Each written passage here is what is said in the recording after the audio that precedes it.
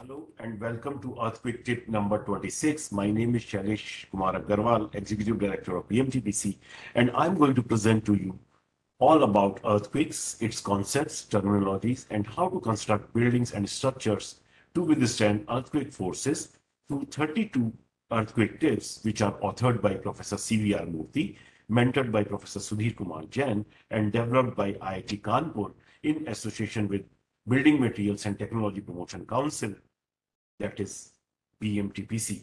Through these tips, our aim is to spread right technical information in simple to understand language to our professionals who are in the field designing and constructing structures, especially our art. But before we start, let's make a pledge that any new structure we design or build must be earthquake resistant. This earthquake tip number 26 will explain you what harms load paths in buildings. Having understood the importance and requirements of load paths in earlier tip, let's get deeper into load paths in buildings. Let us first take most common types of RCC buildings with moment resisting frames or MRF, as you can see in this figure 1. A smooth transfer of inertia forces in a moment resisting frame is critically dependent on the geometry of the frame grid. Some of the desirable features of a frame grid include: number 1, several distinct planar and regular moment resisting frames placed parallel to each other in each of two perpendicular planned directions of building.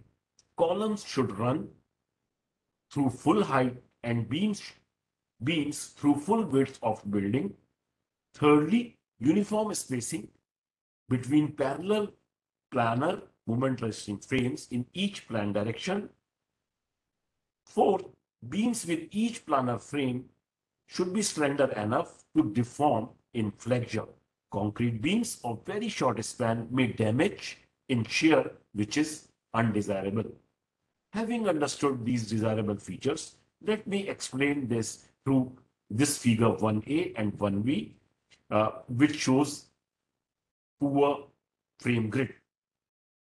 For smooth load transfer in moment resisting frame, it is necessary for beams and columns to intersect and to form a well-defined grid. As you can see in this figure 1A, the building has regular frame in both plan direction, that is in X direction as well as in Y direction.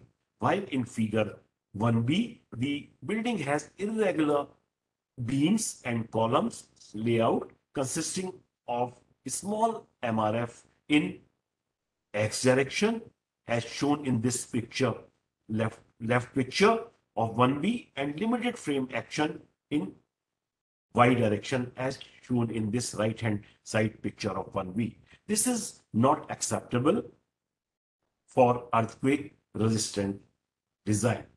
Remember, as I told you in previous tip, large detours in load paths result in stress concentration in the frame and in poor performance. This will happen with frame lines discontinuous and if beam frames into each other instead of columns. Now let's understand discontinuity in vertical elements through this figure 2. Discontinuing a load carrying member along its length or height is harmful to earthquake performance of the building. As you can see in this figure 2A, it is not desirable to discontinue a column in a lower story of a building. Such columns are called floating columns and to be avoided. When a column is pushed out of vertical line in a lower story, as you can see in this figure 2B, the forces carried by the upper portions of the columns have to bend at the setback locations to continue towards the foundation. Such columns are called setback columns and not desirable. Presence of setback columns lead to poor building performance in an earthquake. Also, brittle damage is expected in beam column joints and beam adjoining the setback locations. Now let's understand buildings with structural walls. Structural walls are also called shear walls as they have large stiffness and little strength in the length direction and provide very good load path. As told you in earlier tip, the buildings with shear walls perform well during past earthquakes. Some of the desirable features of buildings with shear walls include continuous shear walls running through full building height, generally offer direct load path for inertia forces collected from horizontal diaphragms at different floor levels to be carried down to the foundation. Uniformly distributed shear walls in both plan directions, sufficient wall density, that means total cross-sectional area of these walls in plan as percentage of plan area of buildings. Now let's look at this figure number 3, which explains you these situations when departure occurs from these desirable features. Large or irregular opening, as you can see in figure 3, walls with smaller and uniform openings behave better, whereas shear walls with large and random openings, as you see in this figure 3b, have multiple load paths, and each of those has long detours. As a result, load path become long and convoluted instead of short and direct. This situation creates undesirable interrupted load transfer along the shear wall height. Design codes give special emphasis in design and detailing of walls between openings so as to reduce negative effects of openings and ensure desirable ductile behavior of buildings with shear walls. The other departure could be the discontinuity, out of plane offsets in lower elevations. This, let me explain you through this figure. Sometimes in lower story of a building, shear walls are discontinued completely, as you can see in this figure 5A. 5B shows where shear wall is discontinued and moved in plane, whereas figure 5C shows shear wall is discontinued and moved out of plane. It can be better understood by this figure 4 as well. Figure 4A shows discontinuity in the lower story.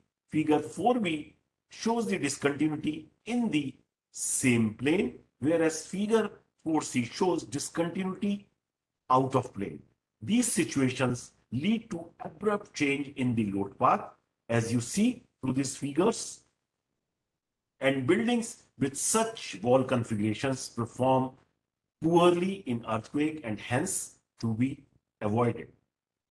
The next situation can be explained through this figure 6, where structural walls in upper elevations are truncated when shear walls are discontinued over a part of their width, as shown in this figure 6A, or over the full width as shown in figure 6B.